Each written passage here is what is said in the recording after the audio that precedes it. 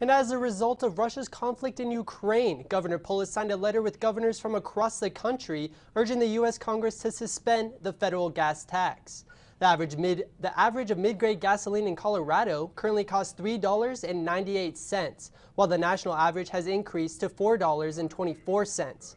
To help provide savings and real relief for Americans fighting to keep up with gas prices, Governor Polis has called on the federal government to suspend the approximate 18 cents a gallon gas tax we all pay. Anything we can do, and it's all temporary, because remember, this is the money that funds our roads, so it can't go away forever, but absolutely for a period of time, whether it's 6 months or a year. Now, if you are struggling to find the cheapest gas in the Grand Valley, visit our website, westernslopenow.com, and look for Gas Tracker.